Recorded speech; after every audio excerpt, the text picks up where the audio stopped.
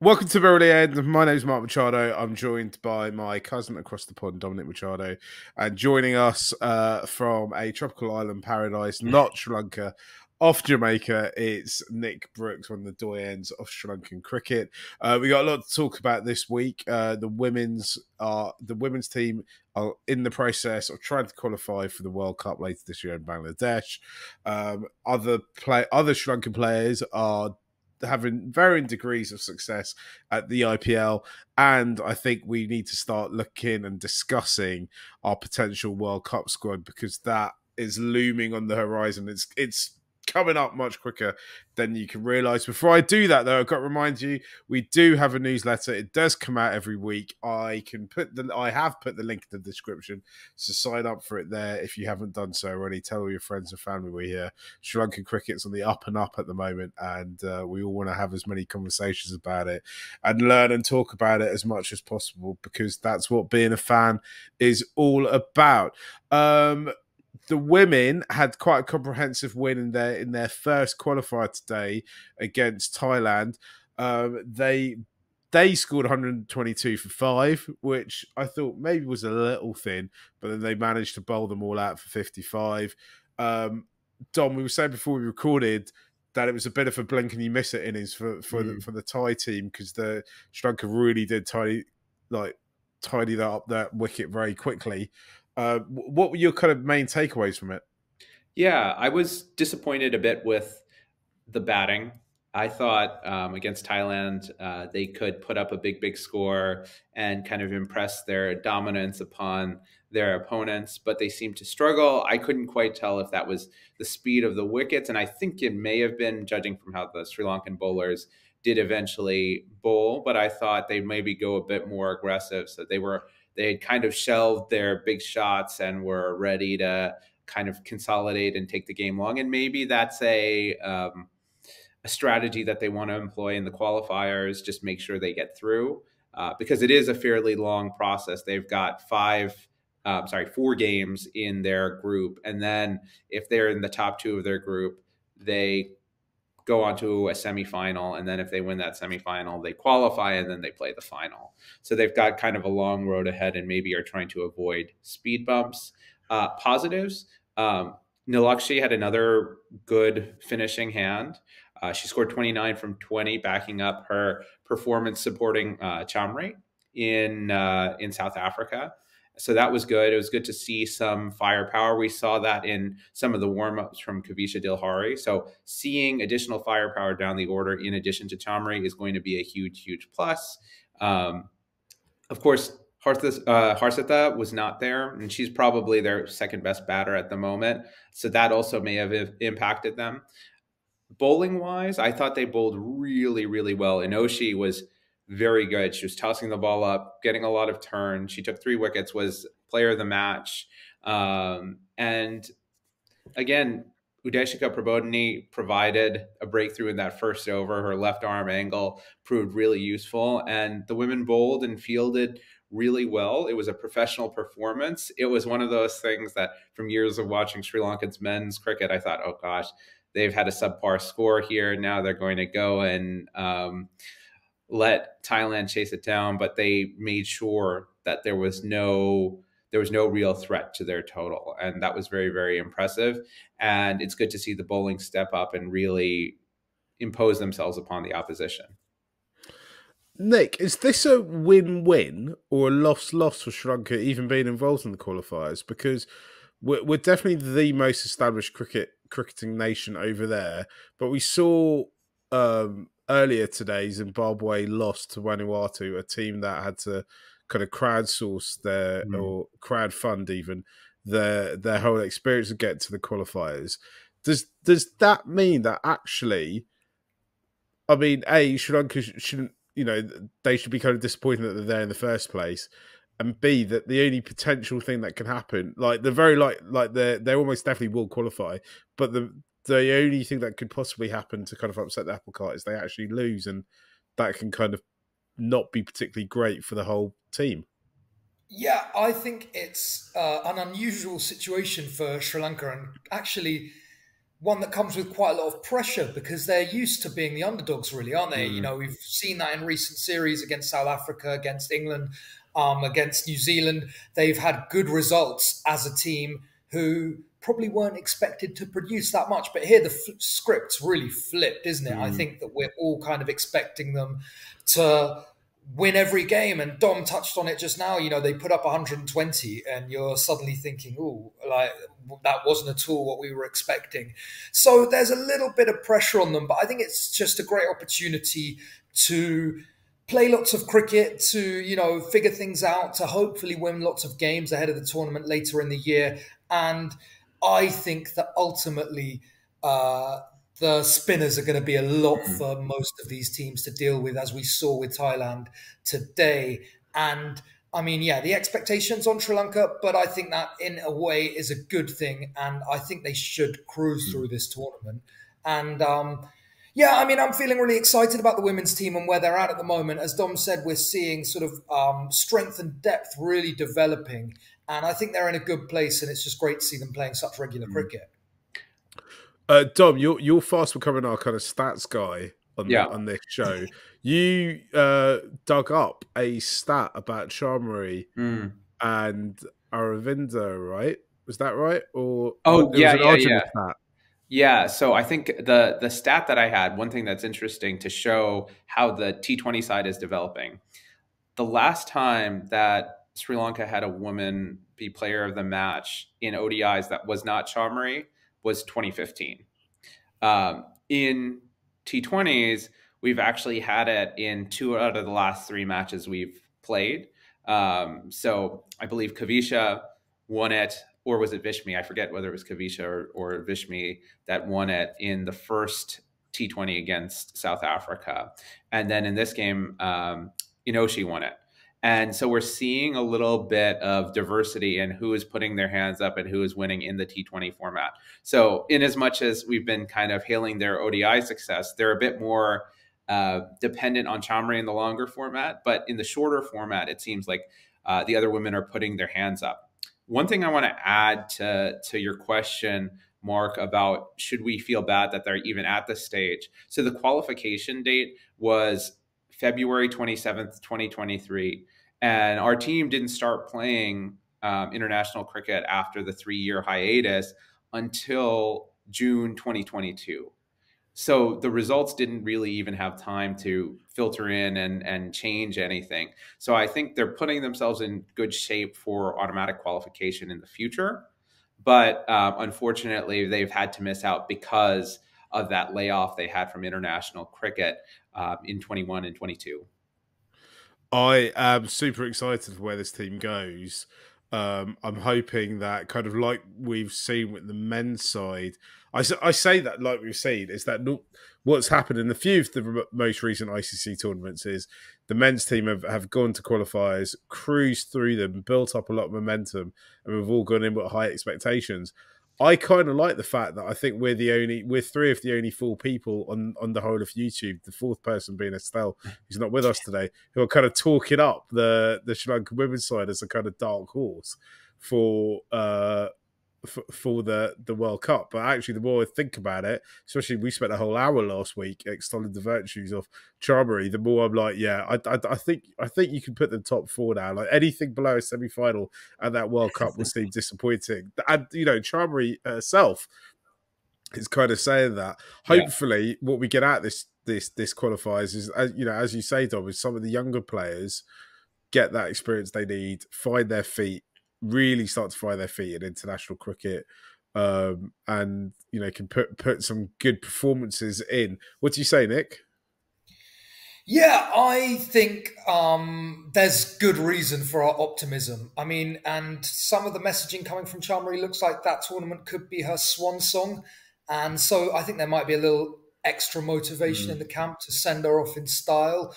And I mean, look, we've seen it time and again over the last year or so, haven't we, that this women's team is capable of bloodying the noses of teams who are ranked much higher than them. And, to go and beat England in T20s right off the back of the 100 was hugely impressive. What they've just done in South Africa was massively impressive. So I don't see any reason for pessimism. And I think when it comes to the main tournament, they'll see it as a bit of a free hit, right? Pressure's off, go out there, have a swing. And yeah, I think they can tie some teams up and do really well.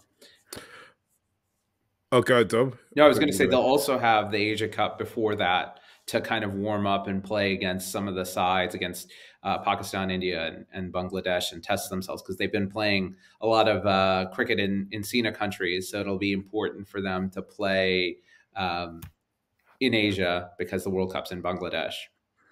Yeah, and actually all our spin options, they're going to come to the full, hopefully, in Bangladesh, right? So, and speaking of spin options, we should mention one of the exciting pieces of news is that Sashini Gimhana is going to, according to Chamri, maybe get a couple of games in the qualifiers. So she's a 15-year-old left arm wrist spinner. So I don't think we've ever had a left arm wrist spinner play for us in women's cricket. So the fact that she's 15 and a left arm wrist spinner will be really exciting. To be honest, I don't know how many left arm wrist spinners are going around at the moment in women's cricket. So that could not be a lot, right? No, not that any that I could think of. So that might be kind of a mystery element that we bring into the tournament that might keep other teams up at night. I'm very excited about her pending debut. And actually, I mean, we talked about this quite a bit on this show. There is a bit of talent coming through from the kind of the youth setup. And on top of all that, you know, one of the bigger kind of wider topics within Sri Lankan cricket is where the players come from. And actually, SLC seem to be sides, or at least intent, that with the women's game in particular, they want to kind of spread it out a little bit and try and find players from regions that don't traditionally produce players. So, you know, hopefully this batch of girls can inspire the next batch of girls. And, you know, we want to, you know, I think I can speak for all of us when I say we want, sustainable and sustained success for Sri Lankan cricket in all, you know, across all genders and across all formats. And the only way to do that isn't to rely on, you know, the occasional Charmery popping up who's a kind of athletic freak, but actually to develop structures where, you know, kids from all over the island can fulfill their potential. And, you know, there is some stuff that is suggesting that SLC are doing a better job than they used to. I won't say did a good job because people will come at me in the comments, and you can leave us comments because we do all read them all the time. Should we move on? If we had a sponsor, this is where we play we'd put the advert, but we don't have a sponsor. If you want to sponsor us, you can get in touch. And should we talk about the contrasting fortunes of some of the Sri Lankan players at the IPL? Let's start at the boys who are doing the best, and then we kind of talk about the rest underneath. I think all three of us absolutely lose our minds every time CSK play. And Pathirana has the ball in his hand. He's one of the most exciting players in the world right now, and he's in the biggest league in the world, where he gets paid a lot of money for it. And so far, Nick, he seems to be earning every penny of it, right? Yeah, absolutely, man. And I actually feel like the cat's kind of out of the bag now, and the whole world is waking up to the fact that Pathirana, I would say, is pretty much Bumrah aside as good a death bowler going as there is anywhere. That game against Lucknow the other night, the 17th over that he bowled was just magic, right? He picked up a huge wicket of Nicky Puran, and then I think he went for 6 in the 17th and looked like he totally changed the game. Obviously, Stoinis went crazy and got them over the line. But I mean, he looked leaps and bounds better than Fizz, who's one of the better death bowlers going around. And he just seems to be developing really fast. It feels like there have been far less wides, and it's not all about 150 mile an hour Yorkers, right? He's doing all kinds of things. There are lots of slower balls at the death. He's mixing his lengths up really well. And I mean, they were, look, the highlight from that game is that they lost, but I think they were centimetres, not inches away from winning it, right? There was a Stoinis 4 in the 17th over that just went past backward point. Then there was that outside edge in the 18th over, which nutmegged Deepak Chahar on the boundary and was like the sort of fielding that I do, which is rarely seen in the professional game. So, I mean, I think he's now getting to the stage really that we talked about a few weeks ago, where he's kind of changing games single-handedly. And I think also teams are now probably eyeing him up as a kind of asterisk bowler who you consider as someone who can change the game with a couple of overs, especially in the second half of innings, right? Yeah. I think that's absolutely spot on. A couple of things I wanted to throw on in addition to that is we were all talking about the 2014 World Cup on our WhatsApp chat, and go read Nick's article, which is a brilliant summation of what went down. But we all talked about how brilliant the death bowling was. And I see Pathirana bringing in that wide Yorker more and more and really being accurate with it. He's so hard to get up in the air. It seems like half of the boundaries that teams get against him are inside edges that basically go very, very fine and no one can get to them and cut off. The second thing is that there was heavy, heavy dew in that game against the Super Giants. So those 2 overs he bowled were excellent given the conditions. He was basically bowling with a soapy wet ball with a slinging action and still performing really, really well. The fact that he is the bank for, the defending champions of the IPL is truly outstanding. He's still 21 years old. He's a superstar. He is the one who's grabbing the headlines aside from MS Dhoni in that side. And I think he's having a massive impact on the league. I don't know if you all saw the news, but Garuka Sunketh got signed as a net bowler for, who was it? Was it for Delhi? It was for Delhi. DC, yeah. DC, yeah. And so getting used to that arm angle is something that teams are all looking for. And so that's going to provide opportunities and create opportunities for more Lankan bowlers with that action. Want to give a shout out to Mark here, who said that we're going to see a whole battery of slingers coming into professional and international cricket years ago. And guess what? It's happening now. The revolution is here. Do you know what? Like, just on that, I'm surprised about how long it's taken. I mean, like I do think you can kind of put Bumrah is the kind of second one after Malinga, right? And that actually, in a way, like Bumrah's kind of moved it on a little bit since what Malinga did, and in a way, he's kind of more, I think, possibly more kind of instrumental in making more kind of slingy actions, because he's the kind of middle ground between Malinga and a kind of more orthodox action, right? And I think it's kind of more easier to replicate. It is also really surprising to me that, I mean, Sri Lanka now have 2 international cricketers who have replicated post Malinga, who pretty fairly replicate his action, right? Who've now kind of played top level, got wickets at every level they've played at, and that hasn't happened anywhere else. There's one dude in the PSL, isn't there? Zaman Khan. He made it. He actually made his international debut against us, I think, in the Asia Cup. Oh, really? I must have forgotten about that. I must have blanked it.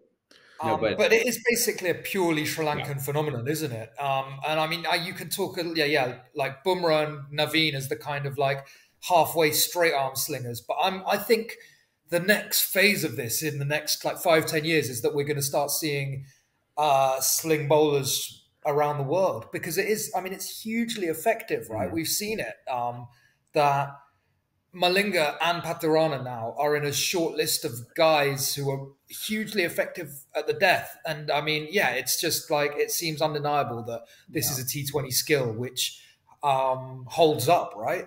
Yeah. I mean, I think it was in the Mumbai Indians game when Tushara made his debut, where the commentators were talking about, I think it was KP on the comms, was talking about how these actions get coached, right? And we know, I mean, there's no point on a Sri Lankan cricket podcast talking about how unorthodox bowlers end up being made. We should maybe do put that on a Substack or something, right? But the idea that now, like when you're coached to bat, I was taught how to play cricket admittedly, I can't really play cricket, but I was given conventional coaching in the kind of, I suppose, early 90s and mid 90s more so, mid to late 90s, and just the way I was taught to play cricket, which is kind of out the ECB book, is just not how you would teach people to play cricket now. I see someone like Josh Butler, who probably, isn't that much younger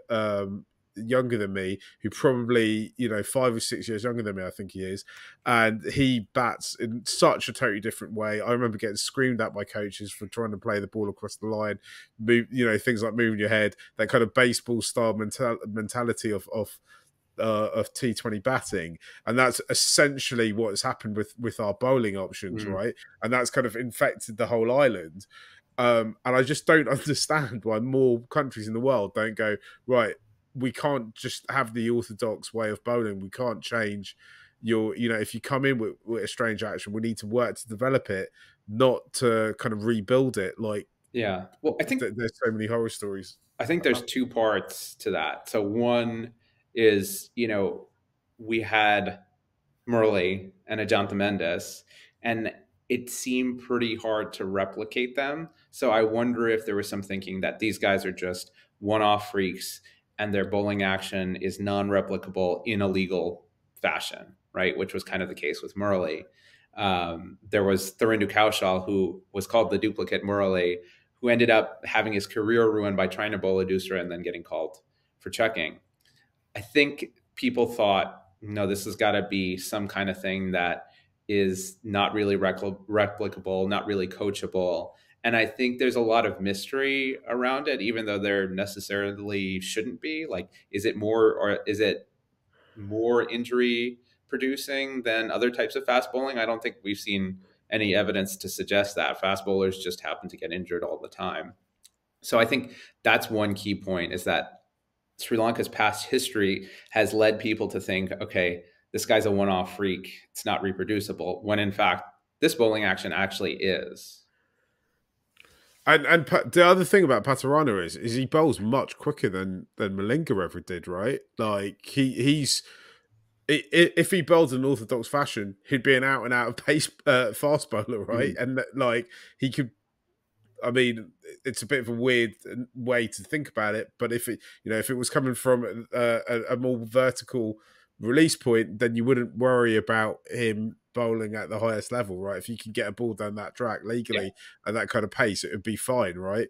And I suppose it kind of shows how the action has kind of developed to kind of, or could be developed into different areas.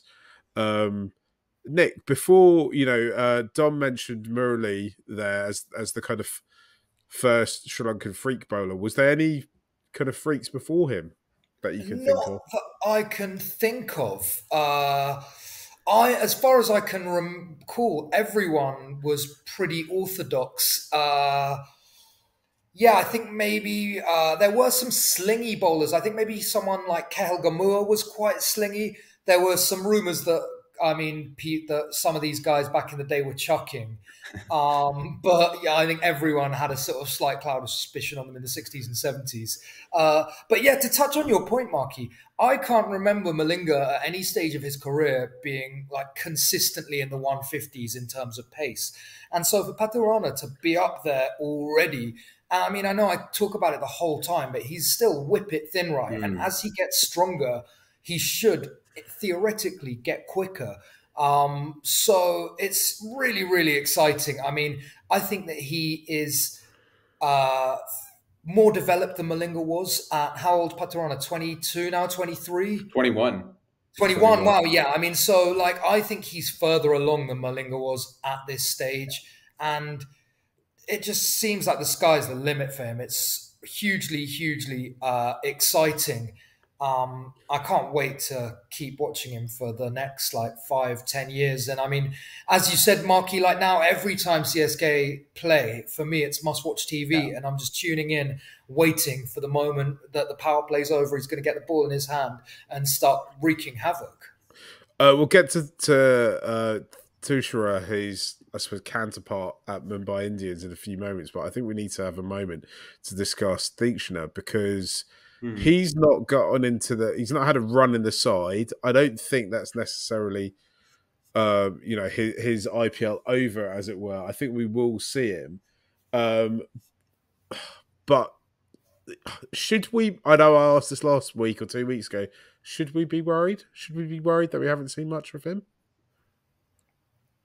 I think it's largely a balance thing, right? That they're going to play. They feel like they need to play two overseas batsmen, and Pathirana and Fizz are kind of locked in.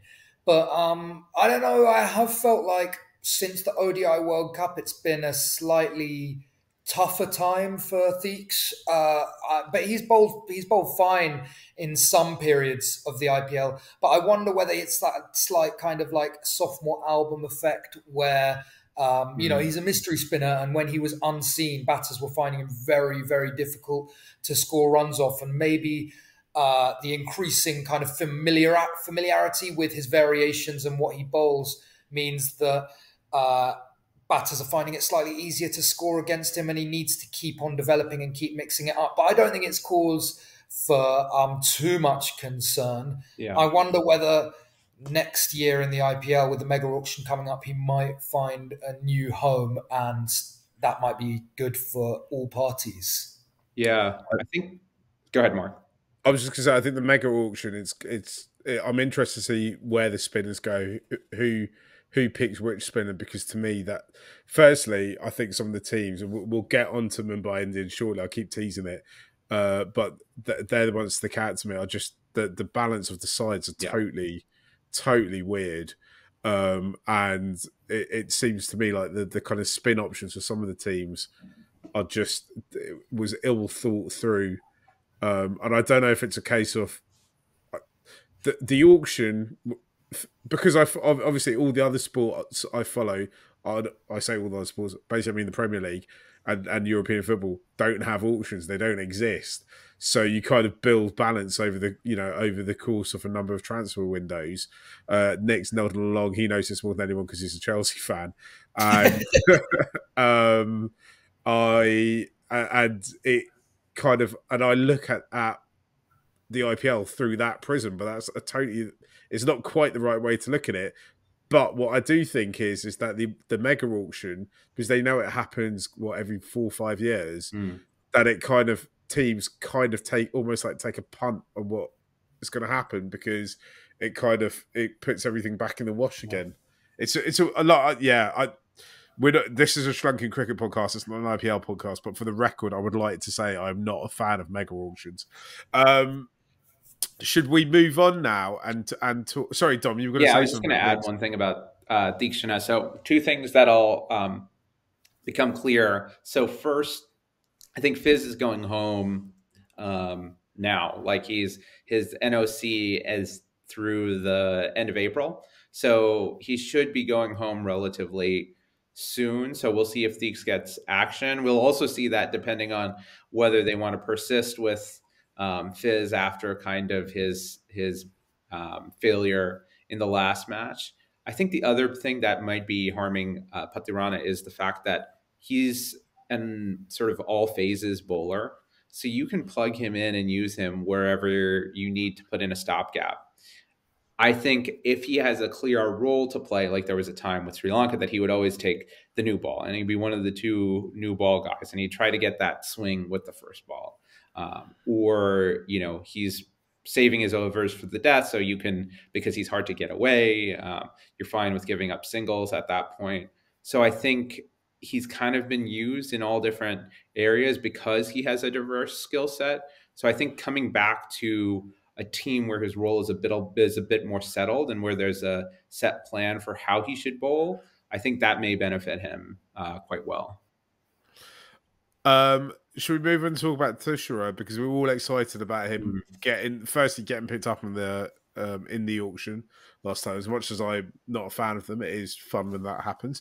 And we finally got to see him. He came on as this Impact sub, as a bowler, which I thought was a bit of slander because I heard he can swing a bat quite well.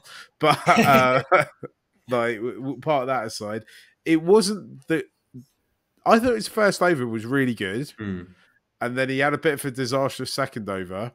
I thought part of that was the fielding. There was a couple of boundaries that maybe a better field layout could have prevented, and then it kind of just petered away. And I think I think he's a big confidence guy, and it didn't quite work for him. And also on top of that, everything else seems to be falling apart around him for the players and the squad. But I think I suspect he's probably done enough for them at some point. Maybe not the next game they play, but to have another look at him. What do you think, Nick? Yeah, I don't think. I mean, look, obviously it wasn't the ideal IPL debut, but I mean, in the context of the game, everyone was getting smashed, weren't they? And there are very few bowlers who haven't taken a bit of tap during the course of this IPL. You know, teams are putting up huge scores. I don't think we can read too much into this. I don't think they used him ideally, right? There didn't seem to be a load of swing, but he got the second over and then was brought back, I think, for the last over of the power play. So, I mean, if you're going to use him, you might as well use him through those first 3-4 overs when the ball has a chance to move around. Yeah, I mean, look, Coetzee went for runs, and I don't think anyone's saying that he's like all of a sudden a waste of space. So I think the people who are coming out online and saying that Tushara can't bowl are overreacting somewhat. And I hope that we get to see him more. And I'd really like to see him taking the first over. I think, did Hardik bowl the first over again? Yeah. Hardik bowled the first over. Oh, Hardik bowled the first over, bowled the second, and Tushara bowled the third, right? So, yeah, I mean, I don't understand why Hardik is taking the new ball with the options that they've got. And yeah, I think only Hardik knows why he's taking the new ball, and I'm sure. Look, he's been a great servant of cricket, and I'm sure he's got an idea in his mind of the strategy. Can you tell that I started saying something that I decided that I actually didn't want to say? But yeah, I hope that we get to see him again, and that we get him to see him take the new ball in swinging conditions, and splaying some stumps with some beautiful intailing, dipping Yorkers. Yeah, 100% agreed. I feel like it's the Mark, you alluded to this.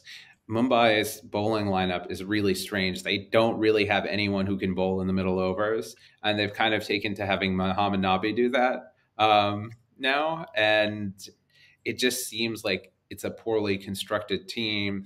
Those first 6 overs, you're trying to use 4 or 5 bowlers between Hardik, Coetzee, Bumrah, Tushara, and it just seems like it's a bit of a mess. And maybe, sort of as the chances that MI make the playoffs go down, Tushara will be allowed to do what he's been brought there to do, which is bowl early overs and bowl at the death.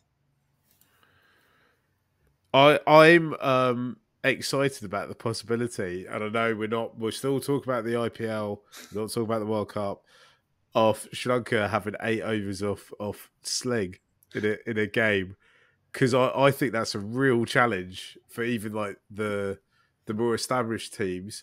And if we could get Tushara, who played against Bangladesh, and CSK's Pathirana slinging them down there, I think it's a real handful. Especially we're going to be playing games with dropping pitches. We have no idea how those pitches are going to play, so there's doubt in the batsmen's minds anyway. I just think, why not give it a go? Mm-hmm. Yeah, the other thing is, I think the Malinga period has passed, right? So there was a small group of batters, Virat Kohli included, who had figured out how to kind of take apart Malinga by the end. I think that knowledge has not been passed down to the next generation. I think a lot of these guys are seeing it for the first time. So I kind of wholeheartedly agree there, Mark, that this is your chance to kind of use this as much as possible and take full advantage of it before the world adapts. Nick, do you like to see 8 overs of sling from... I'd love to see 8 overs of sling. We're going to get on to talking about the World Cup squad. I don't know how likely it is, because I'm thinking that it looks like Sri Lanka are going to field 2 frontline seamers. And I think we all agree that June 3rd, Pathirana is playing come what may. And I think that we'll be outraged. We'll start a Murali End protest if he's not on the team sheet. But I think, yeah, that I would love to see 8 overs of sling. I think it's really exciting, really different, really dangerous. And because also batters aren't used to facing fast bowlers who can get the ball to dip like that, right? And so it is just something which is disconcerting. But I'm not sure how likely it is. We'll move on to talking about that. But before we move off the IPL, I did see a pictures today of Dushi Chamira in KKR kit, which I thought was exciting. It wasn't a game situation, but I'd like kind of forgotten that he was in the IPL or thought that he might be injured or something. So to see him, there was a picture of him running up to bowl in the nets in a KKR shirt, which excited me somewhat. Yeah. I wonder if, as we kind of drift towards the back end of the group stages, if we might see him get a game, just because they might want to kind of mix things up a little bit. And I mean, the only other Sri Lankan player there, as far as I can remember, because it's difficult to remember with injuries and stuff, is Veerskanth, who, I mean, I thought he might get a game because I kind of couldn't figure out why you'd sign him if you wouldn't have intent to play him. He hasn't so far. I know Estelle and I know Jared Kimber both think he wasn't going to get a game just because of the way things are panning out. Hopefully, he's impressing enough that he might get a game at some point, or if he doesn't, enough that he gets picked up again next season. Though, as we mentioned, there is this mega auction going on, so who knows? I think it could happen because Markande got quite a lot of tap today. I think he got hit for 3 or 4 sixes on the bounce. And I don't think Aiden Markram is really setting the world on fire. Yeah. And so, I think that could be a shift that they might make. I'd love to see him get a game. It'd be seismic. It would be seismic. I think we'll leave our IPL chat there, and Nash will just pivot again. I will say once more, if you do decide to partner with us, sponsor us, we can place your ad in here. You can pick whichever one of us, or even Estelle, to voice it as well.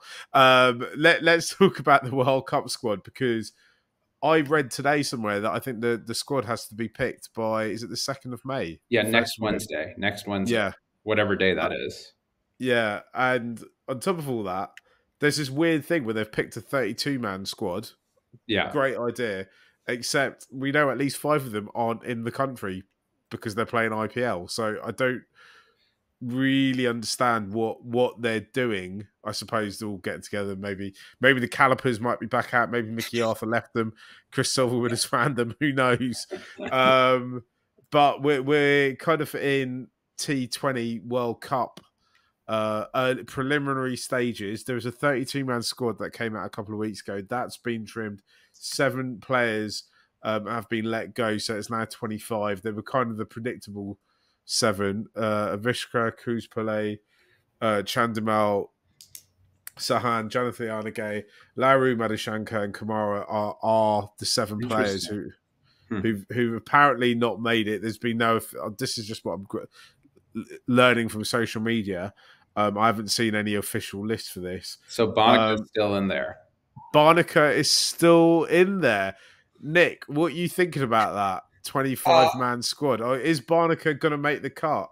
Well, yeah, Barnica was the guy who I wanted to bring up because he's the real wild card, right? I mean, he's played next to no cricket all year. I think he had a couple of games in the SA20, and that's about it. But I still have him. I mean, I'm the eternal optimist. When I think of Barnica, I think of the Asia Cup Barnica who just slugged 6s for fun. I still got him in Sri Lanka's best 11. I would like to see him in the 15-man squad, but I could kind of see if they're looking at him as not a starter, I'd have him in because I'm at like number 6 in my team. But I could kind of see that if they think he's going to be a spare batter, the temptation might be to go for DDS over him because he just does more stuff, right? He's someone who can open. He's someone who can plug in the middle order. He can bowl spin. So I think that's the kind of safe option. But I really like the idea of Barnica being in this squad, being in this team.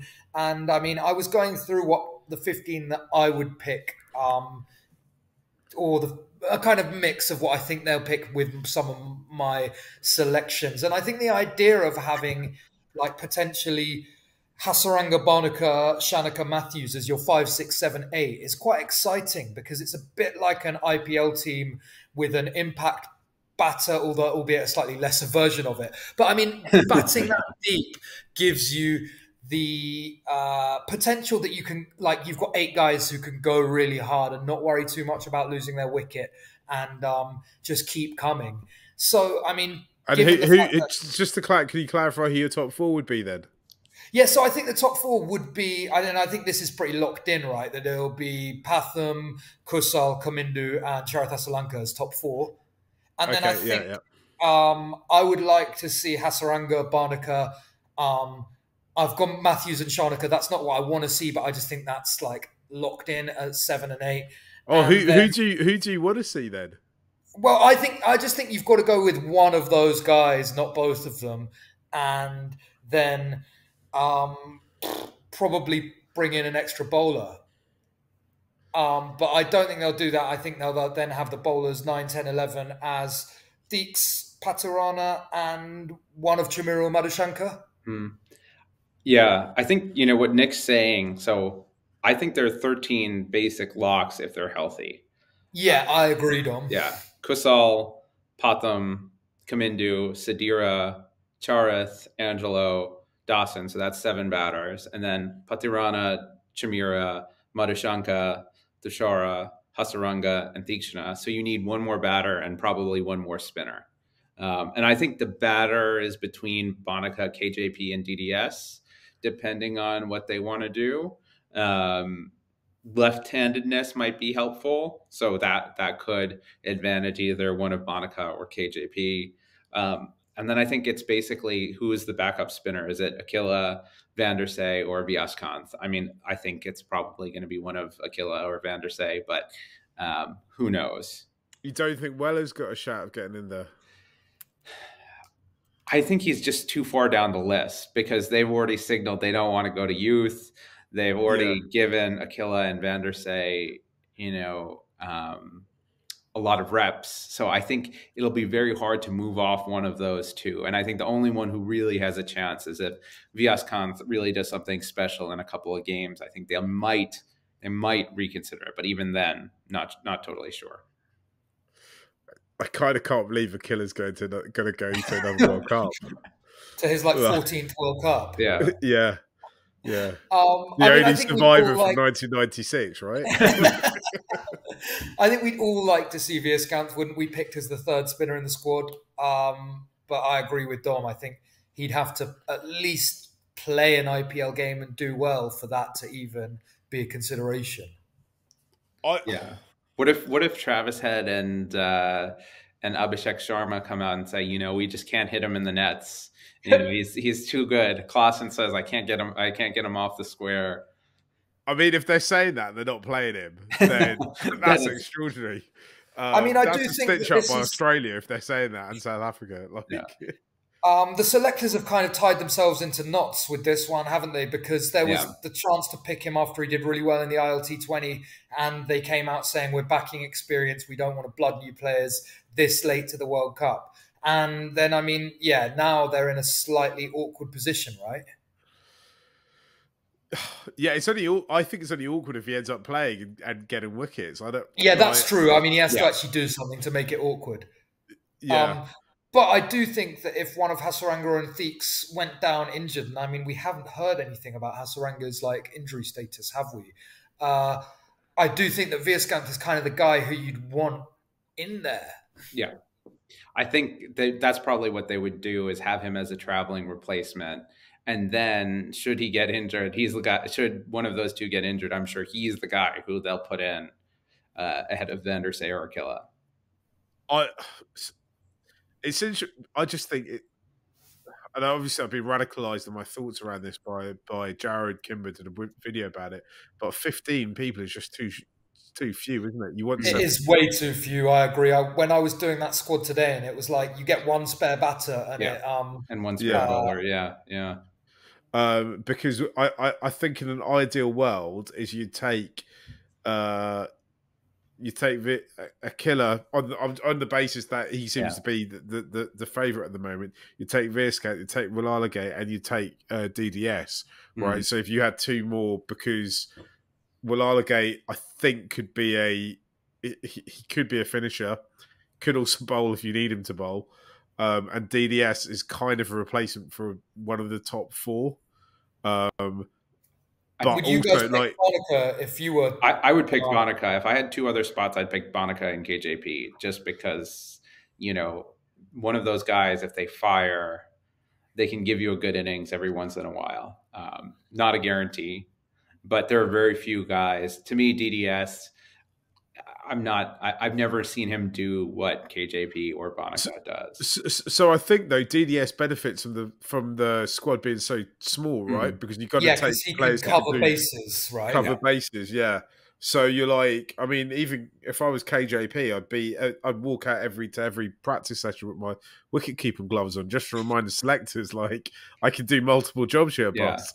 But he's really the third wicket-keeper, because Sadira can also keep wicket. Yeah. Though he can bat 1 through 4. I think that's the other. Yeah, he can bat anywhere in the top 4, and he's left-handed, so he's got a couple of strings to his bow. Yeah.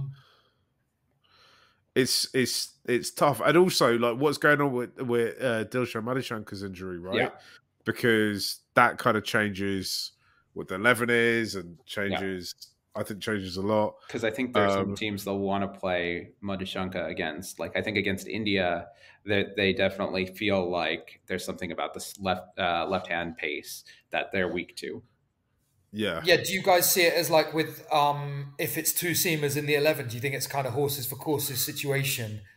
I don't think they'll do that. They should do that, but I think they'll probably just stick with whatever two. Just stick with the two who they choose as first choice, which I guess would be probably Pathirana and Shamira. Yeah. If I was going to take a punt on it at the moment.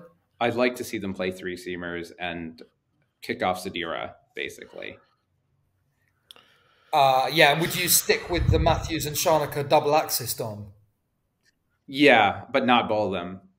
I think they're kind of handy to have, right, in case someone blows up, right? Yeah, yeah, and also, I mean, you say not bowl them. I mean, like, Mumbai Indians' whole bowling strategy is based around the Angelo Matthews, like, theorem, right? It's like, just kind of start with something that you're just not going to expect. I think you're giving too much credit to there being a theory behind whatever's going on with their opening of the bowling. Like, well, for Mumbai Indians, maybe, but, like, there's a whole think tank behind Sri Lankan cricket, and Angelo Matthews opening the bowling in 2024 with 40 mile per hour, straight down the middle. It was a fully thought out thing that has actually kind of weirdly works. Yeah, it does weirdly work. I agree with that. Yeah, I'm vague. I'm kind of vaguely into it until, like, someone like Phil Salt comes along and takes him for exactly 47 and over. Yeah, that's the problem, is that you wonder when it's going to go bust. You two sound like agenda uncles. I can tell you exactly what's going to happen when they face England. Is Phil Salt's going to hit the first one for 6. He's going to hit the second one for 4. The third one, he's going to get caught out after. I can see it. And then you're going to go, oh, look, England are 10 for 1 after the first over. And we know the thing about England is doubt creeps into their cricketing psyche very quickly. So 10 for 1 becomes 10 for 2. 10 for 2 becomes 10 for 3 after 2 overs. And then it's all downhill for them after that. And do you know who would be the man of the match in that situation? Angelo Matthews. It's one in the eye for you two agenda uncles. I said I'm into it, just with reservations. I've warmed to Matthews taking the new ball. Anyway, guys, should we leave it there? We'll obviously be back, because I think the next time we record, I think the squad will actually be out. Yeah. And the qualifiers will still be going on for the women, though I think by that stage, I think this time next week we should know if they're qualified. And the IPL will still going on. Maybe we might have seen Shamira in action, and we might see a little bit more for Theekshana. And if we're really, really, really lucky, Veerskate would have got his first wicket by then. We've been the Murali End. If you got this far and you haven't subscribed to the newsletter, then what are you doing? Jump on it right now. It's on Substack, muraliend.substack.com. we'll be back next week. Thanks a lot. Bye.